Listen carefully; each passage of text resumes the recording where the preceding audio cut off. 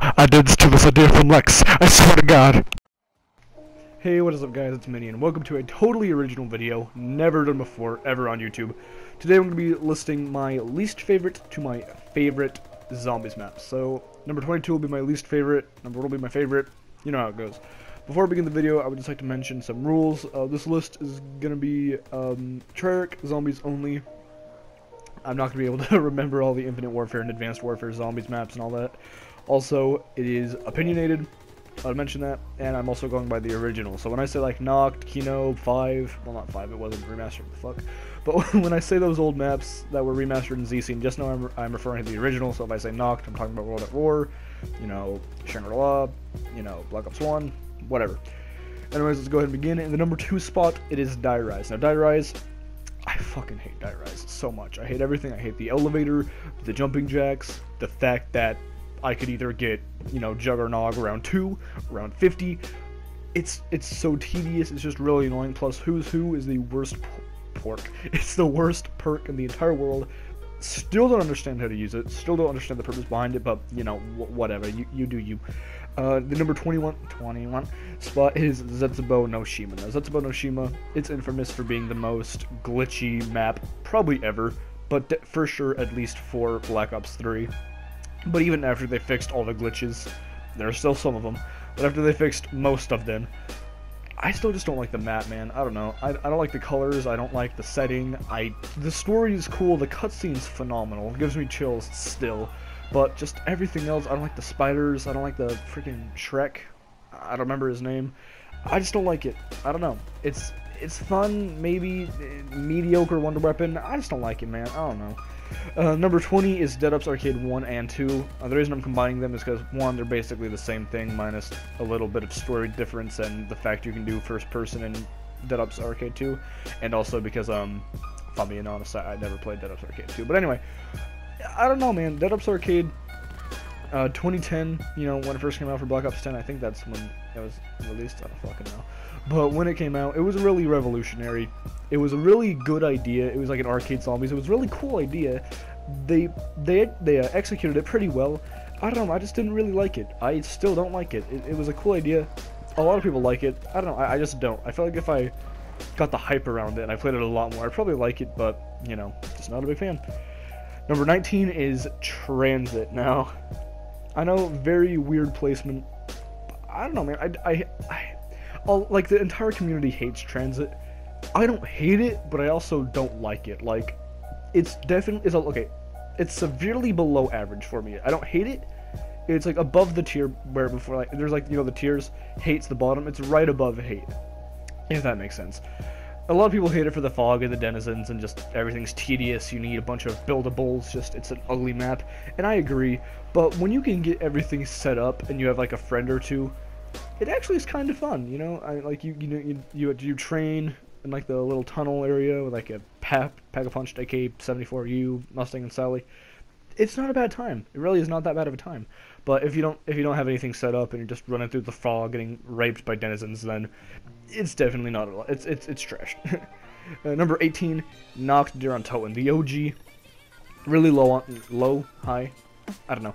Really low on the list. Might be a little shock. I don't know, man. World at War, Noct, it's not a lot of fun. It really is not fun unless you have friends to do it with and you like camp up in that little like corner up on like the top level. And the thing about Noct, I can't hate it for not being fun and replayable because it was the first ever map. It was bare bones. They didn't know really what to do, so I'll give them some slack there, but just it takes like 10 minutes to get to round 7 because the zombies, they stumble really slow to get to the, you know, like the spawn room. It's just really annoying. You gotta wait like 20 minutes to get to round 10, and then like the rounds just go new. And if you don't, like I said, if you don't have friends, it's not gonna be fun. Really repetitive, really boring. Just Noct, it's not my cup of tea. You either love it or you hate it. I hate it. I don't know. Number 17 is Verrückt. Now Verrückt, really tight spaces, really tight corners. Not the best map, not the worst. Don't get me wrong. Really cool idea. You're in some German mental asylum in Berlin. That sounds awesome. And it's an alright map. It's really cool how you spawn in, like, you know, one team's on one side, the other team's, or half the team's on one side, half the team's on the other. It's a really cool idea. I just don't like the map. It's too tight. That's what he said. But but in all reality, it's just too tight for me. I don't know. It's just not my cup of tea. Like Noct, not bad, not good. That's just it. And then number 16 is Shinonuma. Same thing there, really. Not my cup of tea. Shinonuma, it's like, for me, it's too compact.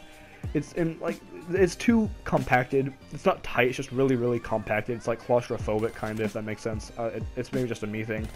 And, like, the swamp, it's basically the Origins mud before Origins was a thing. It's even worse, really. It slows you down way too much. You ain't got stamina up in World at War, so you can't really do anything if you get stuck in the swamp. You just gotta let the zombies come and eat your ass, and then, you know, that's it.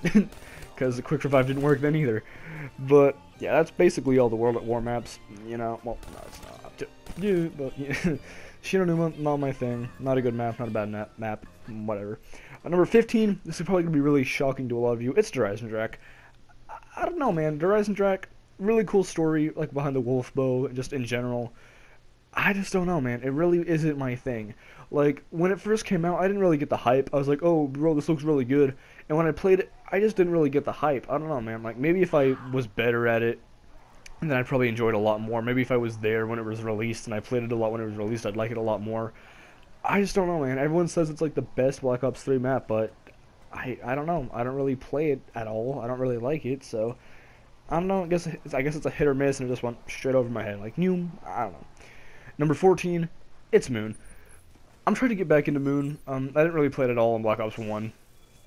And I probably should have, because I feel like the Black Ops 1 version is a lot better than the Black Ops 3 version, but I don't know, man. It just really wasn't really my thing. Now, I'll give Moon credit when it's due. Moon is incredibly innovative. You spawn in a different map. Like, you know, the biodome it's amazing.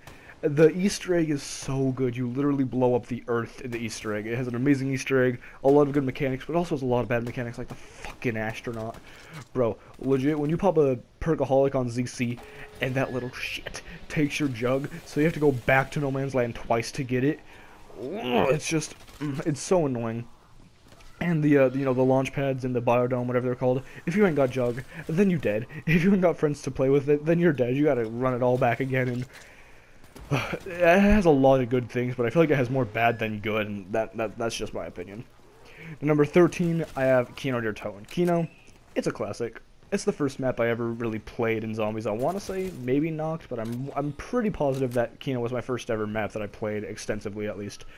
And the thing is about Kino, I've played it so much.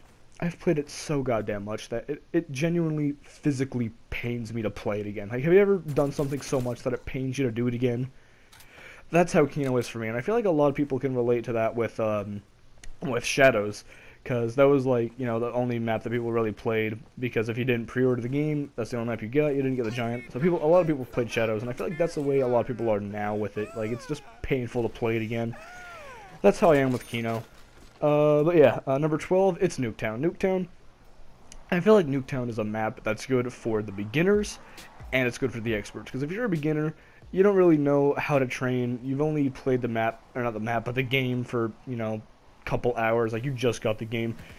Nuketown's a good map to go on, because if you're new, it'll teach you the basics and the fundamentals, like, you know, when and like what perks to get, how to train. There aren't really any camping spots, I don't think, but it'll teach you how to train, which is a lot more viable in a majority of maps than, you know, camping. It's just a map that, if you're new, you'll learn some skills, and if you're good, then you'll just test your skills, and it's a good map all around. It's really unique. It's basically just a copy of, well, that is what it is, it's a copy of a multiplayer map, but I feel like they executed it well. They executed it really, really well. So, there's that. Now, number 11, it's Shangri-La, man. Best, oh my god, best, hands down, best wonder weapon ever. I want to say it is statistically the most powerful wonder weapon. Don't at me. But I want to say it is. I mean, technically it does 0 damage and it just makes them all really small, but I want to say it's like an insta-kill when you punt them. Like when you kick them, you know what I mean? And just, it's a sexy gun, like sexy map. It was so good looking when it came out in like 2011 or 2010, whenever that map was released. It looked so good. It has a good Easter egg. Not a big fan of Eclipse mode. I don't know, man. It's a good map. I'm trying to get back into it. I like it. Comes in at number 11. Number 10 is 5. Now 5, oh my, I I used to hate 5, bro. I was a 5 hater. The only Black Ops 1 maps I liked were Ascension and Kino. But I like looked up tutorials on how to be good at 5. I started playing 5 a lot more. I got used to how tight it was, and I started liking it, man. The only complaint I really have is, you know, the Pentagon Thief, but once you know how to counter him, he's really easy to counter. Just like freeze him with the Winter's Howl, then, you know, just unload on him with Mustang and Sally.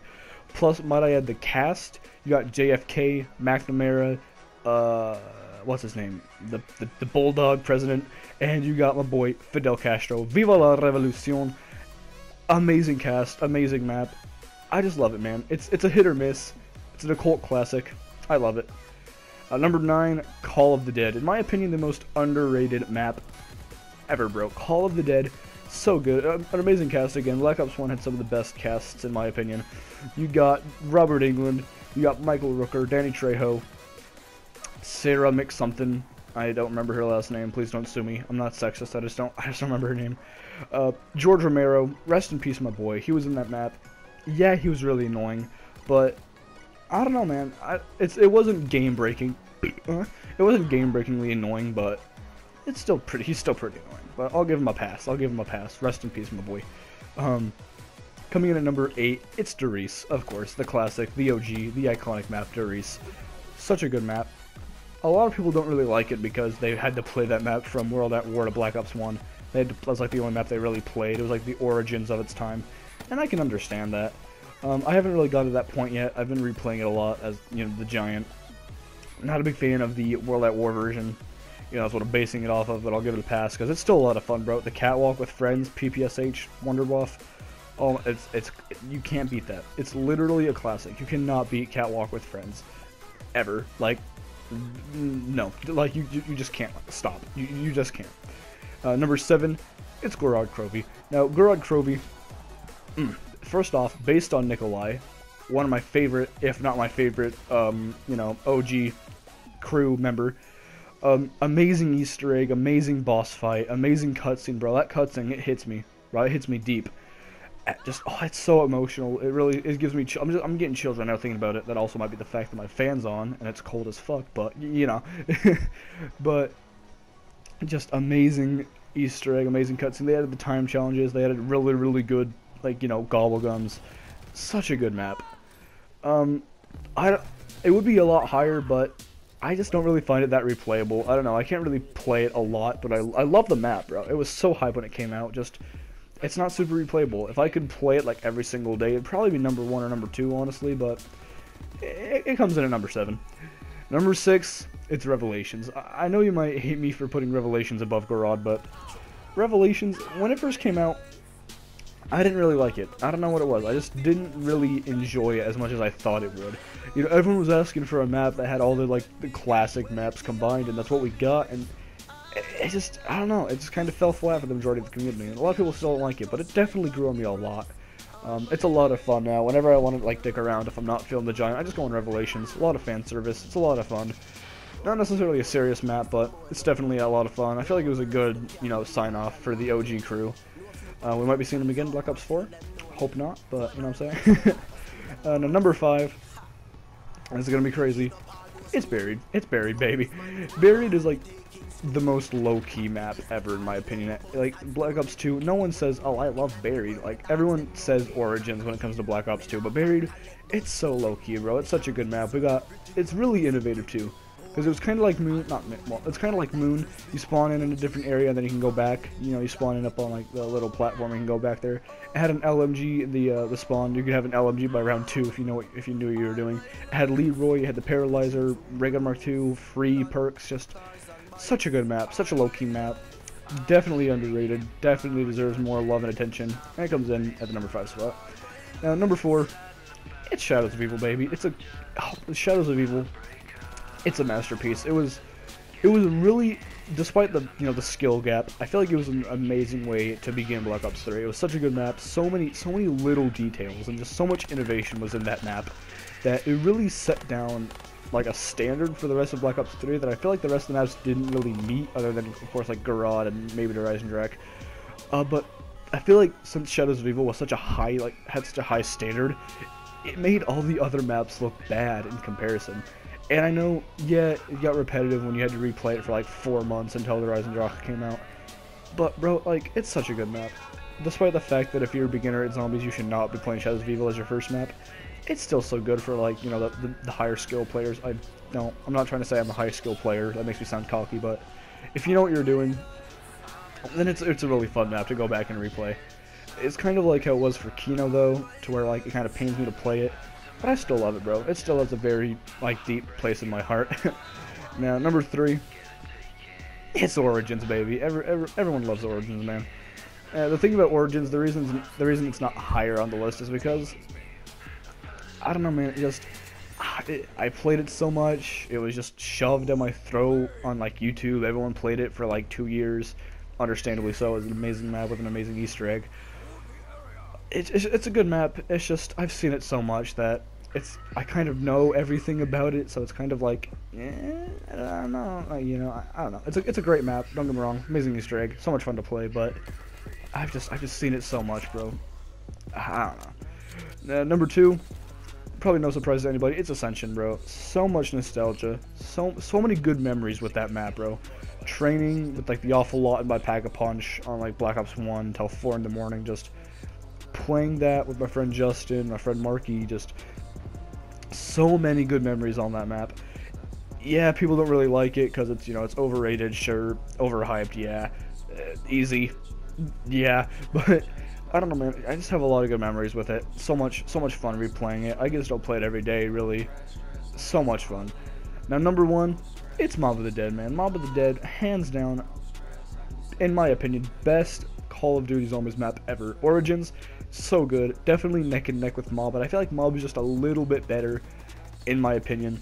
It's like a movie in a map. It has an amazing cast, an amazing setting. You're literally on Alcatraz, then you're on the, you know, the Golden Gate Bridge, then you're back at Alcatraz. Such a good map, such a good story. I love how they implemented, you know, Richtofen in there, and Maxis, and just so many connections. It was the first ever map in an alternate universe. It was just, and I feel like it's the map that really it's the first map that I ever really got good on. It's really the map that made me good at zombies. Now, I'm not saying I'm great at zombies. I'm not, by any means. But I feel like what made me get my skill, the skill I have, I'm not trying to say I'm really skilled, but the skill I do have, I feel like it originated from when I used to play Mob of the Dead all the time, because that's the map that really got me interested in getting all the buildables and doing all the little Easter eggs and putting 1 and 1 together and making 2 and just going from point A to B and doing all these little Easter egg steps. And I just love it, man. Mob of the Dead, it's a classic. So much nostalgia, such a great map. I love it so much. Origins, I'll be honest, it's overrated. Mob of the Dead, underrated. I don't know, man. If you love Origins, understandable. If you love Mob of the Dead, very understandable. Just a great map. But yeah, hope you guys did enjoy this list. I'll be honest, I did. I stole the idea from Mr. Lexify. Not gonna lie, don't at me. But you didn't hear it from me. But I'll leave a link to his video in the description if you have not seen it yet. That's where I got the inspiration for this video. I know it's a really random video. No one really cares about zombies right now. But I don't know. I just really want to make a video, putting my opinion on it. I was inspired by this video, so I was like, you know what? I may as well do my own video. So hope you guys did enjoy. If you'd like to see more zombies content like this, or just more zombies content in general, do be sure to leave a like, comment, subscribe if you're new to the channel. That'd mean a lot to me. And I'll see all you guys in the next video. Peace.